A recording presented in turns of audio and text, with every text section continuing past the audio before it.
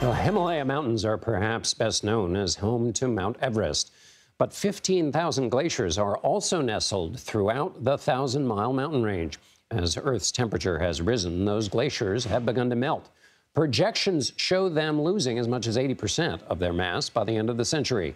The ice melt and runoff has already contributed to rising water levels, which have triggered floods in places like Pakistan and India. Here to explain the problem and potential solutions is Peter Clark. He's a distinguished professor of Earth, Ocean, and Atmospheric Sciences at Oregon State University. So, Peter, tell us, why should people who live, say, in the United States and other places, not, which is to say, in the Himalayas, why is this so important for them to know about? So there's the standard answer, I think, to that is because as glaciers melt and as ice sheets melt, they are contributing water to sea level rise.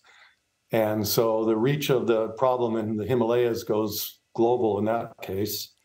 And even though the contribution from the Himalayan glaciers is relatively small overall, it's still a contribution that's important.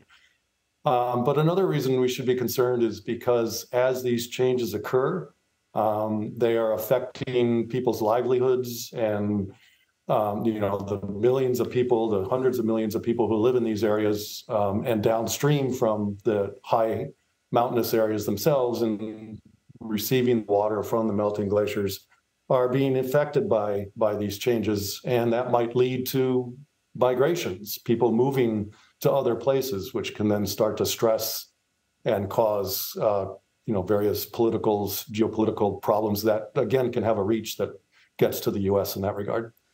India and China are the biggest contributors to, or the power generators in the region. How are they affecting this situation?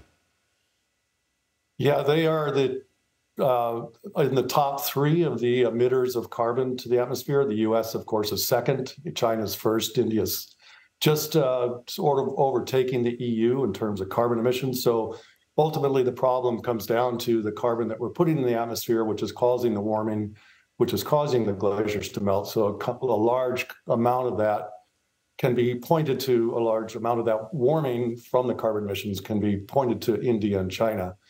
So at the same time, the people in India and China are, receiving this water from this mountainous region. And so although they're certainly contributing to the problem, they're also going to be, as much as anyone, probably strongly affected by the problem. And that's what I wondered, which is, since they will be affected, might that create some kind of motivation to actually tackle this problem in the way they might not if it were more abstract?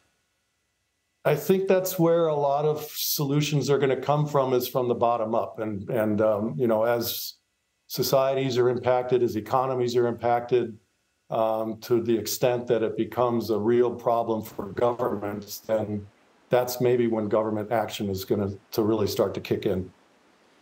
And let's now get to the solutions. First, we spoke to an expert last summer who said a lot of the damage is not reversible. Let's start with that. Is that true? Where are we in terms of reversible and what can be fixed? And then I got a follow-up. Okay. So reversible in the long term, not in the short term, assuming we bring carbon emissions down to zero, and if we can actually get the CO2 in the atmosphere below present, that's when things start to reverse. Glaciers are just sensitive to temperature. So as you warm temperature, they melt more, and as you cool temperature, they'll melt less and, in fact, start to regrow. And unlike ice sheets, which are very large and have a lot of inertia, glaciers are small and really responsive to these changes, so that if you are able to reverse the temperature pointed in the right direction by reversing carbon emissions, then it's possible to change this problem. But it's still going to take, if that happens, it's still talking a long period of time. But we need to get the CO2 down below present and back to pre-industrial levels in order for that to happen. And you answered the follow-up in that answer about what needs to be done. Professor Clark, professor at Oregon State University, thanks so much for being with us. Thanks for having me.